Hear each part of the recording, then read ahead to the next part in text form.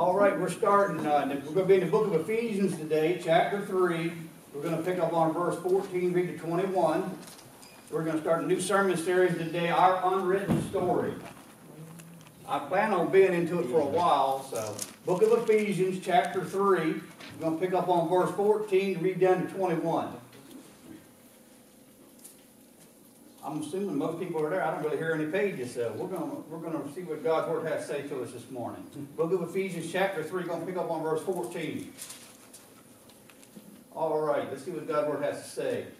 It says, "For this reason I bow my knees to the Father of our Lord Jesus Christ, from whom the whole family in heaven and earth is named, that He would grant you, according to the riches of His glory, to be strengthened with might through His Spirit in the inner man, that Christ may dwell in your hearts through faith, that you, being rooted and grounded in love, may be able to comprehend with all the saints what is the width and length and depth and height, to know the love of Christ which passes knowledge, that you may be filled with all the fullness of God.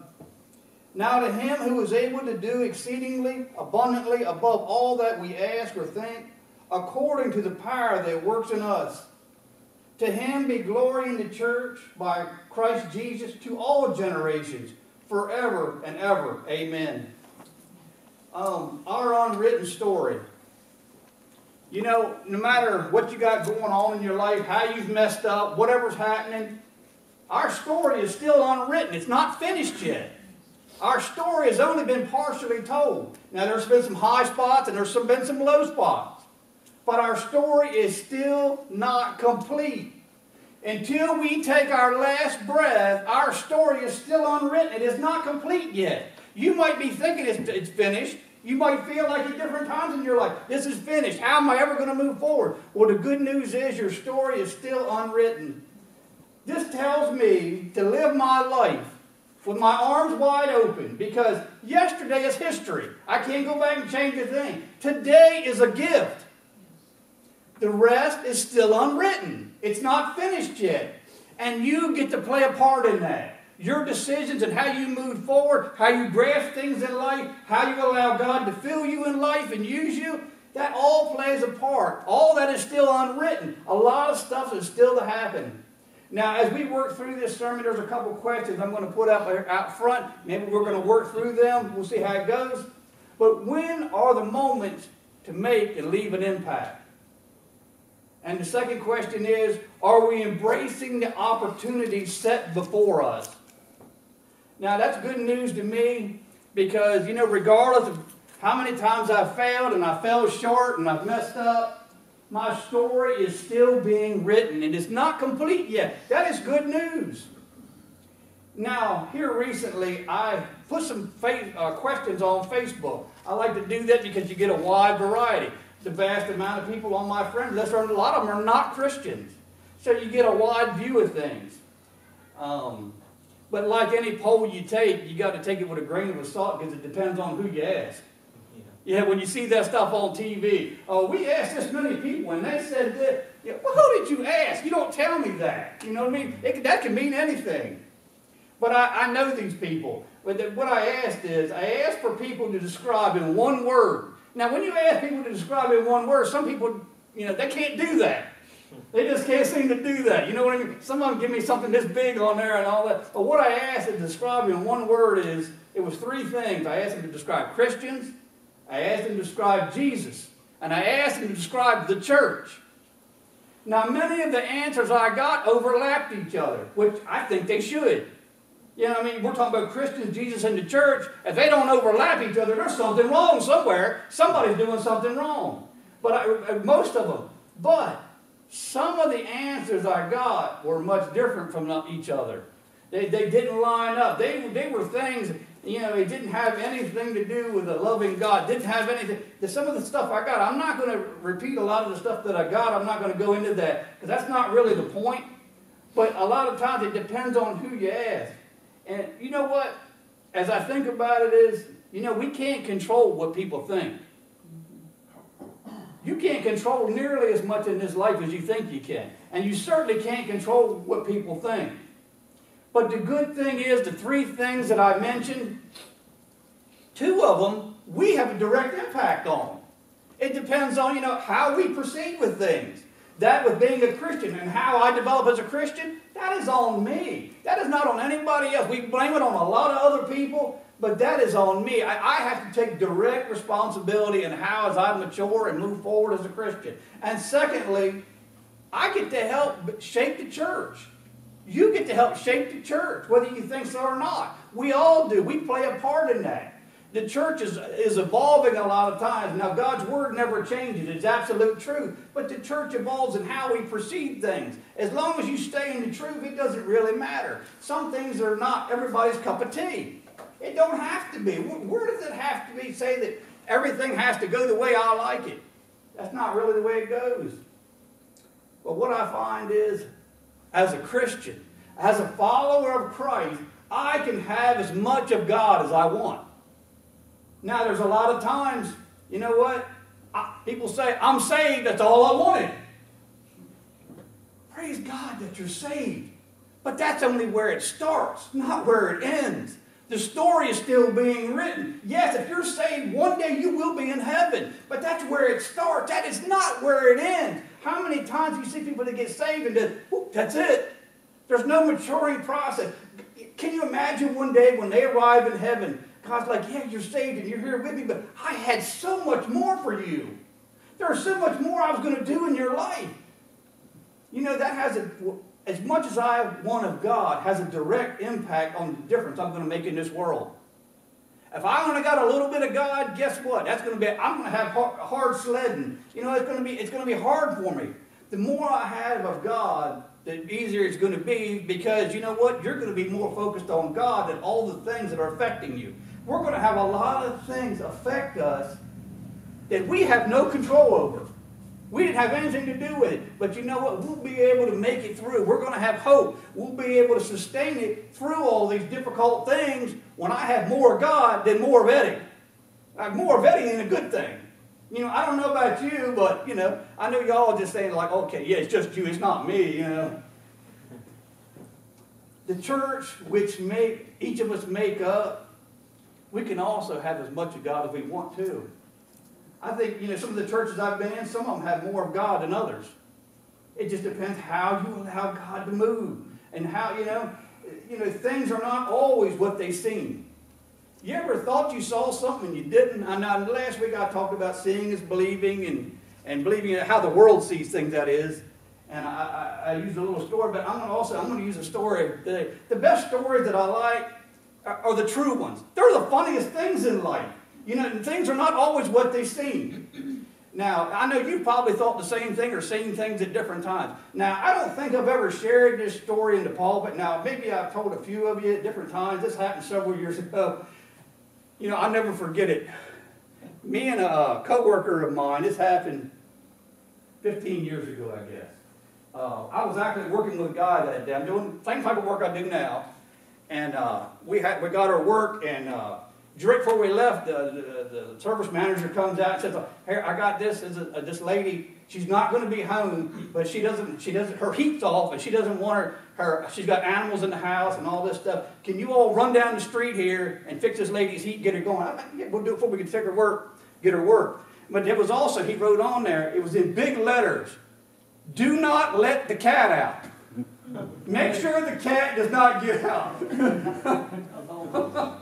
I'm like, okay, you don't usually see that, what have you.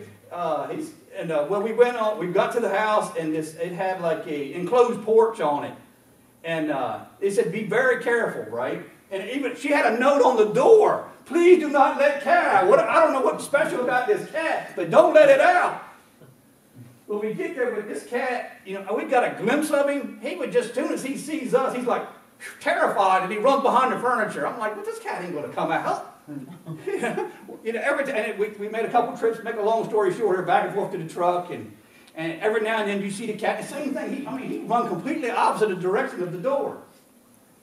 And we'll make a long story short, we got all done, and of course, you got to always do paperwork. My gosh. And we sit out there, we're sitting out in the driveway, writing up what we did so they can bill her like that. And as we're sitting there, we both go like this. this cat is walking in front of the truck. I'm like, man, I said, we got to get a hold of this cat. We're going to get fired. I don't know what's special about this cat. We're going to get fired, you know. And we got out there, believe it or not, it was winter time, so I had a lot of clothes on. We were able to catch that cat somehow. I don't know how we did it. You know, he was fighting us too. I told the guy with me, because I had a hold of the cat. I had him right by his back like this, the cat's like this and going on. I opened the door. I threw him in there, right? Like I said, man, how did that cat get out? He said, no, I never saw the cat hardly. I said, I didn't either. I said, I don't know how he got out. Well, you know what? As I said, things are not always what they seem. Later that day, you know, it was late in the day. We were getting ready to wrap up. We were still out on the job, and the service manager called, and he says, how the day goes, guys? He was making small talk. I'm like, I don't know what he wants. How the day goes? I'm like, all right, I guess. You know, get everything done? Yeah. He said, but I do have a question for you guys. He said, Mrs., I don't know what her name was, Jones called in, and she had a question. I said, what was that? She wants to know how the neighbor's cat got in her house. I'm like, you want to take this one? I don't know, you know what? I don't know what happened there. You know what? Evidently the cat must have went in the house. It was an outdoor cat. That's why the cat... Things are not always what they seem. That cat, they must have been twins or something. They look just alike to us. Things are not always what they seem. I didn't mean to throw the neighbor's cat in the person's house. I didn't mean to. And they were outside, so I'm sure it made quite a mess. Things in life are not always what they seem. Sometimes you think things are a certain way and they're not. You know what? I'm telling you, things are going to be difficult in your life at times, and it's going to look like everything is coming against you. I'm telling you, stay the course. Just keep doing the right thing. Are you going to mess up sometimes? Yeah, just like I messed up and threw the neighbor's cat in the house. I didn't mean to do it. I've messed up a lot of things in my life, and I didn't always mean to do it. Sometimes I just messed up. But sometimes, you know, I just got to move forward, and I got to stop worrying about what I messed up. I can't always go back and change things, but I can move forward. That's all we can do at times. And that was kind of what I was trying to get at there. Sometimes we just need to move forward. Just try and do the right thing. It's surprising how many times it'll turn out right if you just keep moving forward. I heard a quote many years ago. Not only do I think it's a great quote, but I think it fits today's society and God's people, unfortunately. It said, one person with passion is better than 40 people merely interested. How many Christians are just kind of merely interested? They're saved, they're born again, but they're just kind of they're just interested. For us to make a difference, it will take more than us just being interested. Interest is where it starts, but your passion is what you're going to follow. Many people say, Pastor, I don't know really what I'm called to do in this life, and I don't know what I'm supposed to do for God. I can't always answer that question for you, but I can tell you this. It makes it a lot easier to figure out. What is it that you're passionate about in life? What is it that you really love to do? What is it that you really, you get excited about? Something, it might not be exactly that, but something in that category would be where your calling falls in. When I was in Bible school, when I was taking ministry classes, the guy, he was in charge of the entire Wesleyan church, all different aspects of the education program. And I know when I was taking classes, there was some people that, everybody was all over the country, so they would take classes, and some of them I would never see again. And I would just ask him the question. I said, how many people start out taking classes, but they never finish? He says, it's the same all across every denomination. He said 50%. He said they'll think they're called to be a preacher, and when he said they're called into ministry like everybody is, but he said it's our job when people first come in, and that's what they did with me, is to help them to realize where it is they belong. Some of these people are supposed to be preachers, but all of them are supposed to be doing other things in ministry. And we try to help them to find out where that is. That's why a lot of them never finish. See, everybody has ministry.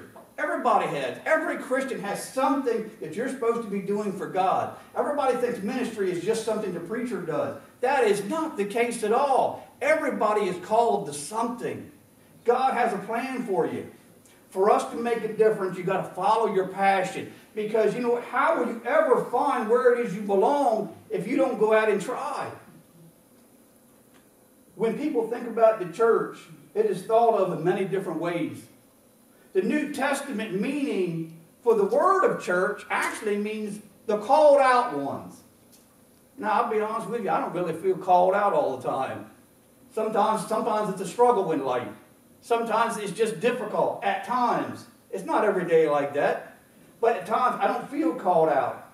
As a Christian, as a part of the church, I have to ask myself, am I living as a called out one? Am I living that way?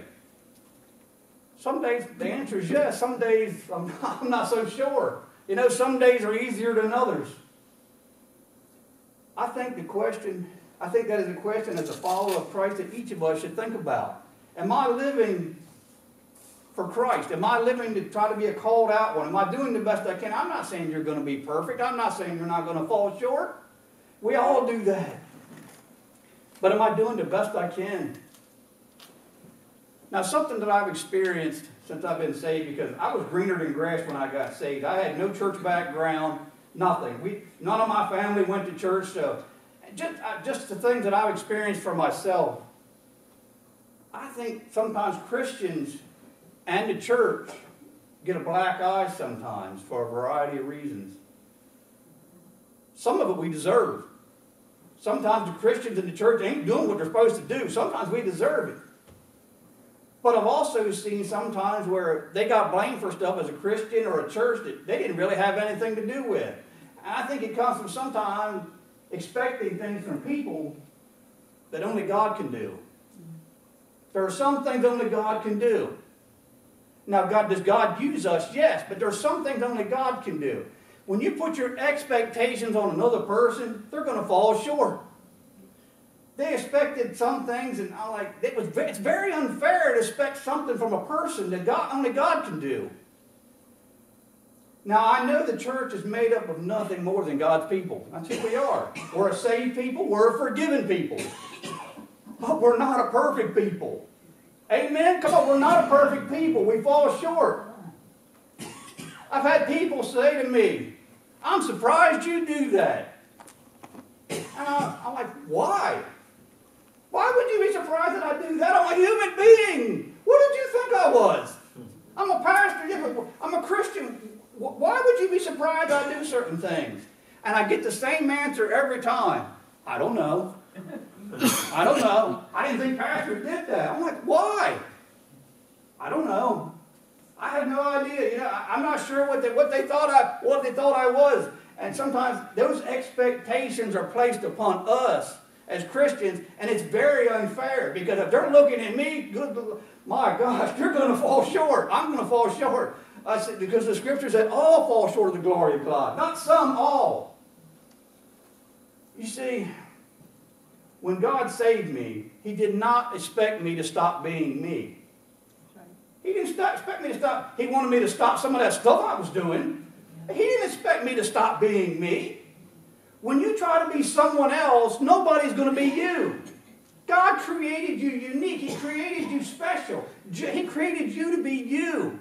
He wanted you born again, and when you got born again, praise God for that. God created you in His image.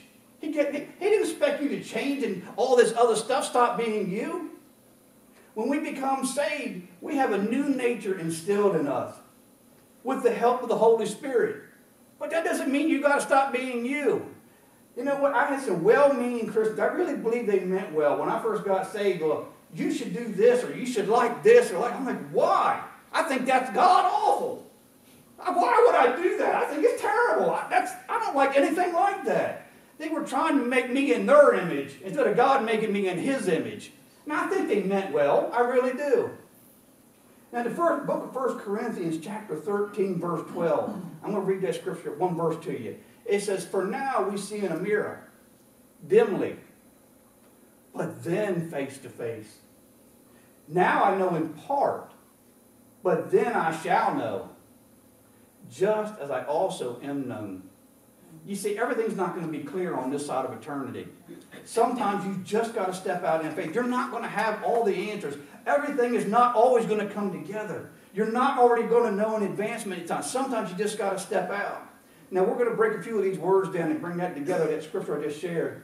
Now, the word dimly, if you were to look up the meaning of that, it means an enigma. Wow. Well, okay. Secondary means of knowledge cannot convey a clear image. In other words, a lot of times what you see in the mirror is not always what's there, not always. Now sometimes, most of the time a mirror is a clear image, but if you go into certain mirrors, just say you go into a fun house. Lord help us, I don't want to look like that. You know what I mean? So you got to have a complete picture, in other words. An enigma is a puzzle. Have you ever put the puzzle together? I haven't put a puzzle together in probably 35 years. But I remember you put a puzzle together, and have you ever been missing some pieces when you got done? Yes. You know what? What do? You focus on the one piece that's missing instead of, if you got a 1,000-piece puzzle, look at all the ones you got. You're looking at the one that's missing. But the puzzle is not complete. It's not complete, and that's what we focus on. Everything is not going to be complete. You're not going to see everything clearly here on this side. It's just not going to happen. Now, when the Apostle Paul wrote this, you got to remember at the time, we got the benefit of looking back at the Scripture and saying, you know what, this makes sense. Why didn't they couldn't figure this out? We got the benefit of already knowing these things. But when the Apostle Paul wrote these things, you got to think what was going on. Now, the book of Corinthians that Paul had wrote hadn't been written yet. When he later wrote it, obviously. John had not written his gospel. He hadn't written his 3 letters. He hadn't written Revelation at the time. So in other words, Paul only had a partial revelation as he was living. So he had to step out on faith. He had to step out. I say that to say this. Yes, we do represent Christ. And we need to be kind of careful what we say sometimes and what we do. Sometimes we let our mouth get ahead of ourselves. I know I can't be the only one here. Come on now. Somebody amen me. Make me feel good. Make me feel good. Come on. Sometimes my mouth gets ahead of myself. You know what? I do represent Christ, and my actions should match my words. What I say should be how I live in my life. But unfortunately, we see a lot of people say a lot of things, and their life don't line up with anything like that. It doesn't look anything like that. But I'm going to say this. Don't try to live your life to someone else's expectations of you. Because guess what? Everybody's going to be happy but you.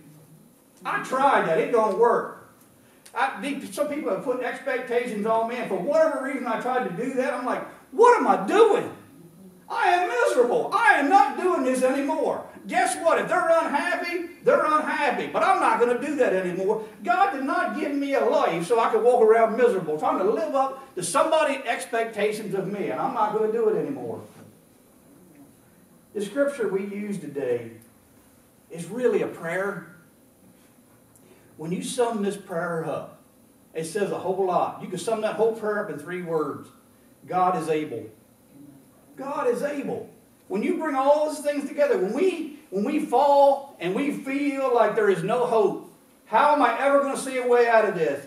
I don't have a chance to get this right. The scripture assures us God is able. You may have fallen short, may have messed up, but I tell you, God is able. God is more than able to bring everything together. You know what? He is not going to let you down. He is more than able.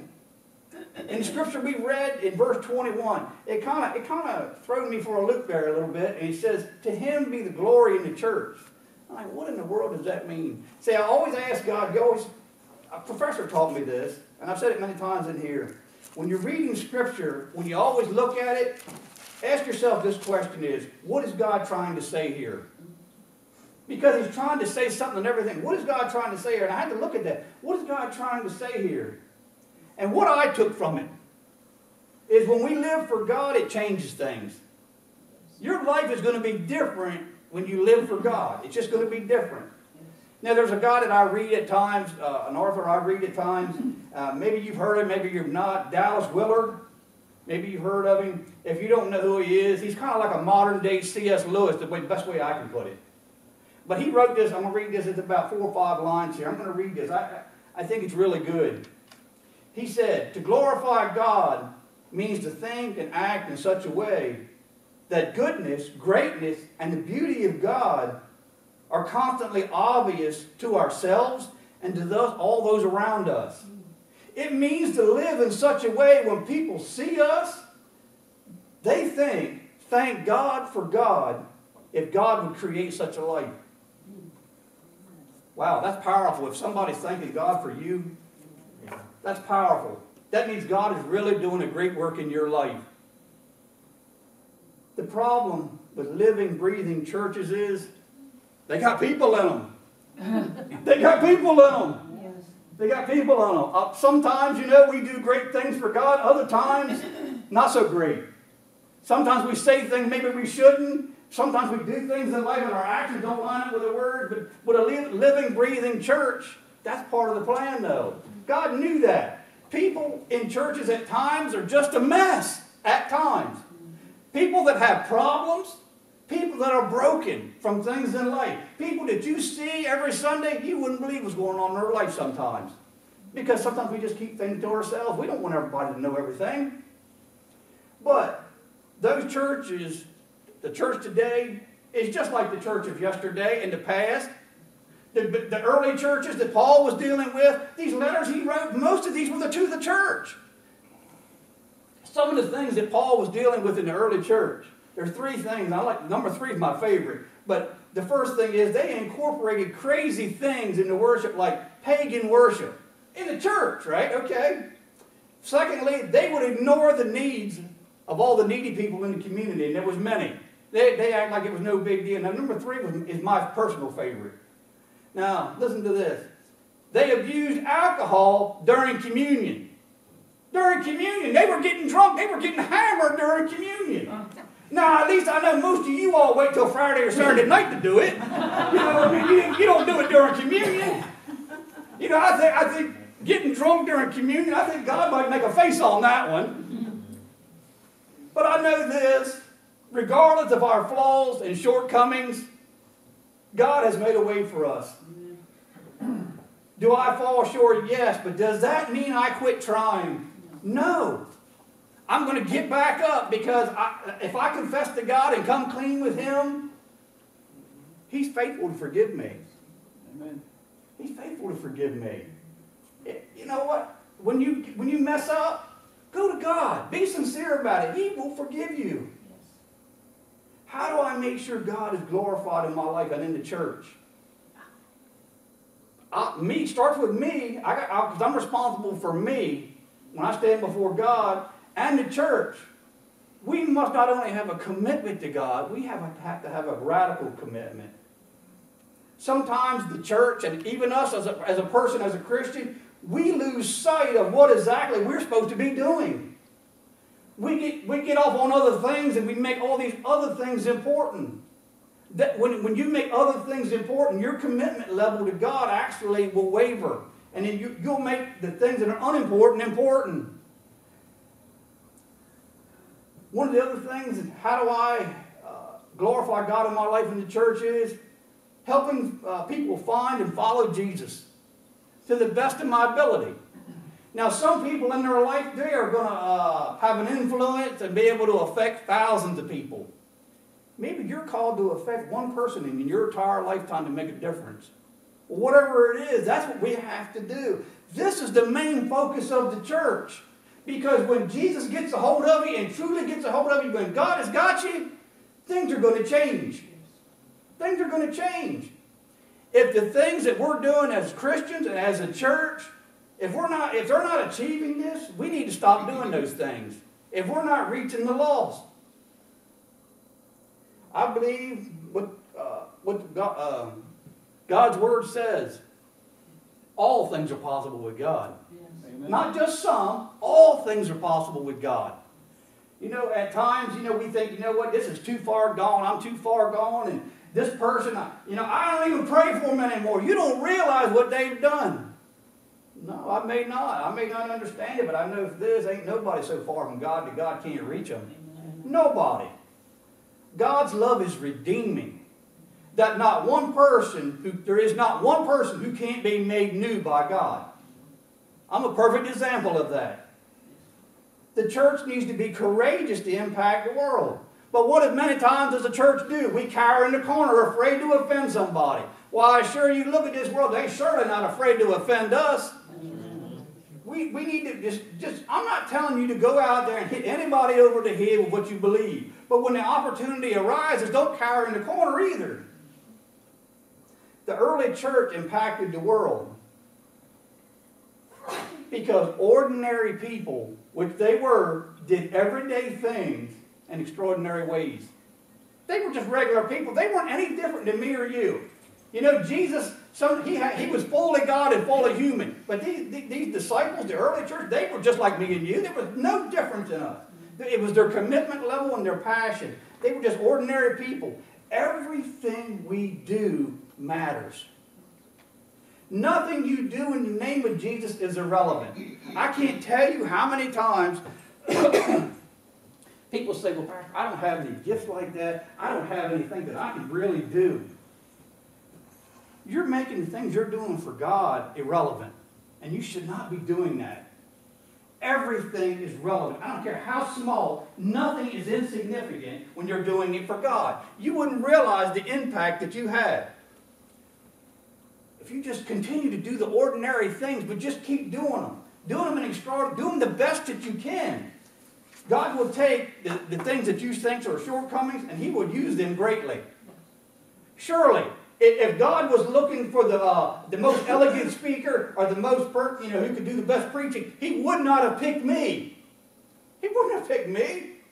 Simply by living out our faith and what you say you believe. You say you believe this. Just live that out. Live out what you say you believe. That's as simple as that. The disciples in the early church changed the world simply by living out what they said they believed. Now, you say you believe in God and you say you're born again. Just live out that. I'm not asking you to do anything that you can't do. You do the best you can, and believe me, God will more than make up the shortcomings if you feel like you have any.